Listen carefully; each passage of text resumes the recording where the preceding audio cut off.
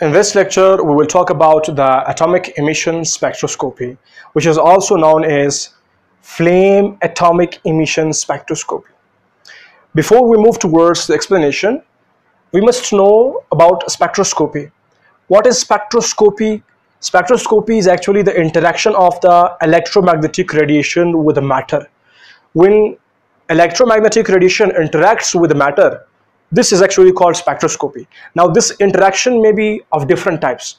It may be of in sense of absorption, means that these electromagnetic radiations may be absorbed by the matter, and this interaction may be in case of or in sense of emission, means that these electromagnetic radiations may be emitted by the matter, and transmission, etc. Some other interactions may also be seen.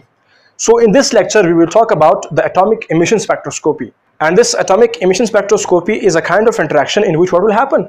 Our matter will do the emission of electromagnetic radiations. So let's come towards the point, atomic emission spectroscopy. When your matter, consider atom.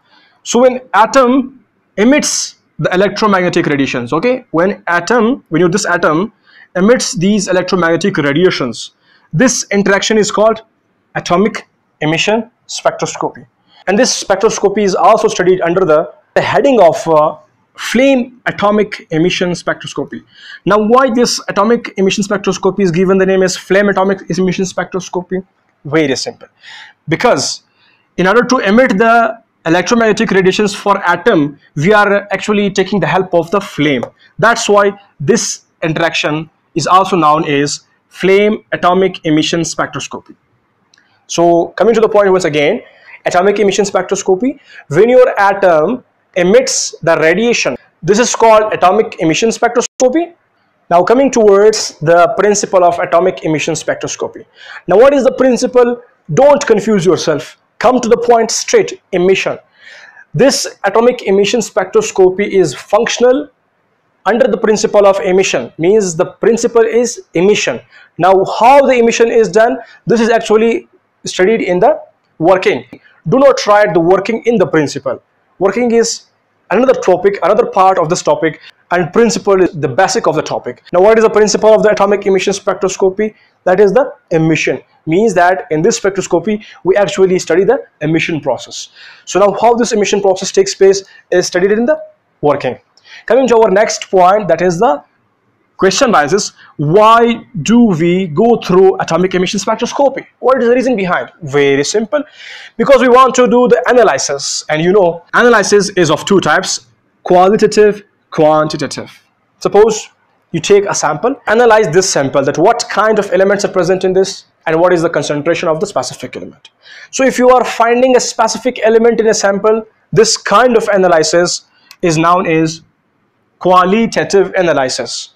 And if you're finding the concentration of the specific element, that is known as quantitative analysis. QT, QL, qualitative, quantitative.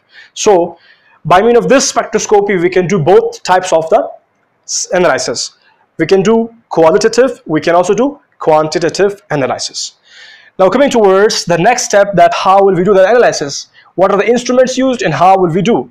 Means we will study now the instrumentation and working of the atomic emission spectroscopy. So in the instrumentation, you must remember these instruments. Now what are the instruments? The nebulizer and the flame source, which is actually helping us in the atom formation. So that's why it is also called as atomizer. And here is the lens, and here is the next instrument known as monochromator, which is the prism that we are studying now in this topic. And here is the slit, and here is the next instrument, that is photo multiplier tube, and the last one is detector. Now coming towards the working. In the working we will understand this, our emission, that how this principle takes place. So when you take your sample, if your sample is in the solid form, you must convert this into a liquid form by means of adding some kind of solvents, and you will dissolve that sample in the solvent. Then you will add this sample into the nebulizer, and here it also has some kind of solvents. So when this sample enters, your sample is actually surrounded now by two types of solvents. One is the one that you did in the beginning outside, and the next solvent is present inside the nebulizer.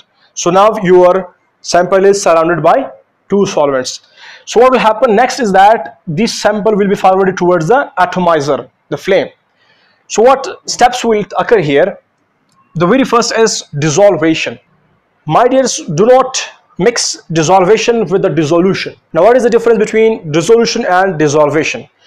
You took your sample, you dissolved this sample in the solvent. Now, this is your dissolved sample. So, when you injected this dissolved sample into the nebulizer, and here another solvent is already available.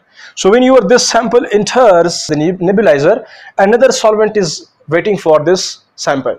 So, now your sample will be actually covered by two types of the solvents. This is actually called as dissolvate. Now, what is dissolution? When your sample is broken, when solvents are removed from your sample.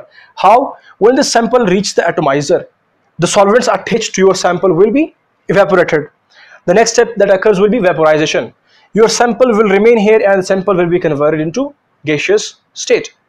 So first thing happened was the removal of the solvents from the sample, means the solvents vaporized, and the second step was that vaporization, in which the sample became vaporized. So in this step, the sample is now in gaseous state, which is very easy for the flame to convert this gaseous sample to atom state.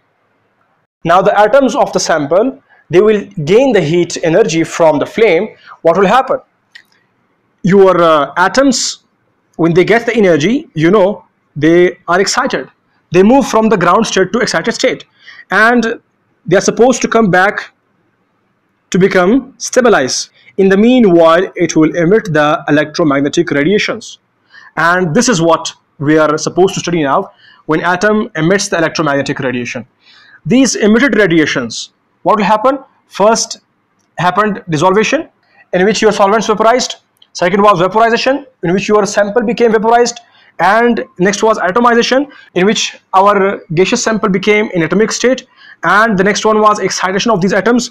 The atoms became excited, they emitted the radiation. This is what called as emission, when the radiations are emitted from the atom. Here in the flame, these all steps will occur, and the radiations from the atom will emit, and the emitted radiations will move towards the lens. So in the meanwhile, we are also using a kind of mirror here in order to reflect the radiations that are moving to this side. So now what will happen? All the radiations will be directed towards the lens, and from here these radiations will come towards the prism, which is our monochromator, which will split this photon to different colors, and one color photons will be passed through the slit.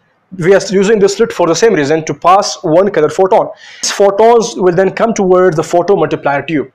Now you can understand the function of this photomultiplier tube from the name, as that photomultiplier tube means it is multiplying the photons. Now these photons will be multiplied in this tube. So what will happen next is that multiplied photons will then move towards the detector, and the detector, again the name is telling, it will detect these photons, and then the reading will be observed. From that reading we can identify that what kind of element was present and what was the concentration of the specific element in this sample, which we went through now. And this analysis can be done by comparing this reading with already known or available reading. So when you compare by that way, you can easily identify the element and its concentration.